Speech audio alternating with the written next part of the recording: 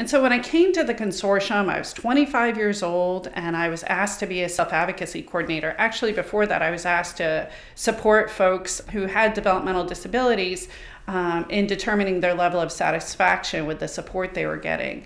And so some of those folks literally didn't talk. And so I used my experience of working with folks around career development stuff and picture career interest inventories.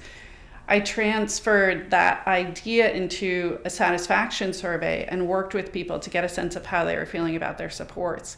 And so you can imagine that having that be my entry point to the organization, where I got to hear directly from people supported how they felt about their most intimate supports in their home. It was amazing. I mean, I just heard people talk about what they weren't getting, what they wanted, what really worked for them, the staff people who really mattered to them, their family.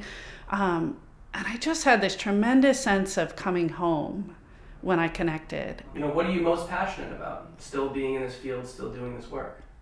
I'm really passionate about people having an opportunity to connect around the idea of hope, so that folks who experience themselves as different, not because that's how they feel, but that's the experience they've had in the world, on some level they've gotten those messages, can have that feeling of coming to a space where they feel welcomed, can have relationships where they feel seen and valued and heard.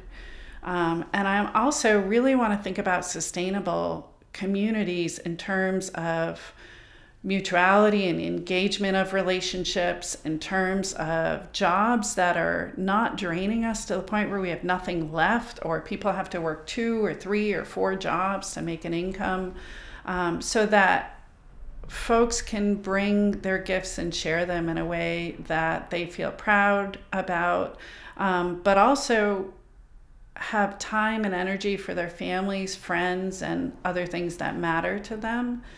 So creating conditions for community, not only for folks we support and are in community with, but for our employees as well.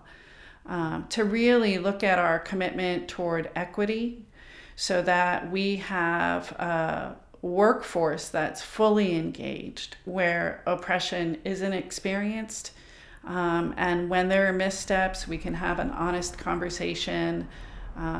We can self-examine the areas that we can improve upon, and that we grow together as a community, and the connections deepen as a result. You know, what is the value of your lived experience in terms of the people you support? The various roles I have informed my perspective, such that when we're making a decision, I think about how it's going to impact employees based on their experiences. I think about how they might be viewing something based on their program or community they're identifying with, or the nature of their work. I've gotten to know folks we support on really deep levels over time, and so I also think about them in making decisions. And my approach and style is an inclusive or facilitative leader. So creating the conditions for people to come together and really listen what the community's saying that it wants, and then how can we meet those needs in the most cooperative, empowered way, rather than we're going to solve it and we're going to decide what's right, and then we'll change if we get feedback. So what does it mean to be a learning organization? What does that mean to you? When I think about being a learning organization, really self-examination, self-reflection, and being open to new ideas, and that we're evolving and changing, sometimes regressing as a society.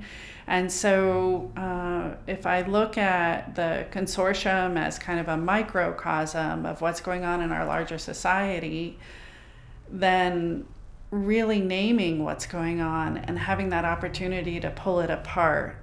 Because in the absence of that, things like consumerism and dogma, are pushed on us. And so in response to that, rather than pushback, perhaps we're advocating for changes, but really reflecting on consciously deciding who we want to be in relationship, what are the values that are important to us, and holding ourselves accountable to that. I think that's what makes us a learning organization, is really being open to new ideas and adapting and examining.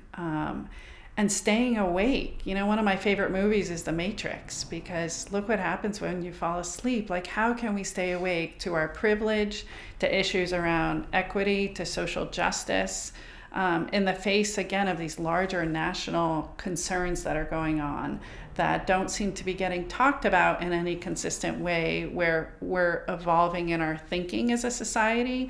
To be able to create space for that at the consortium, I feel like is a huge opportunity.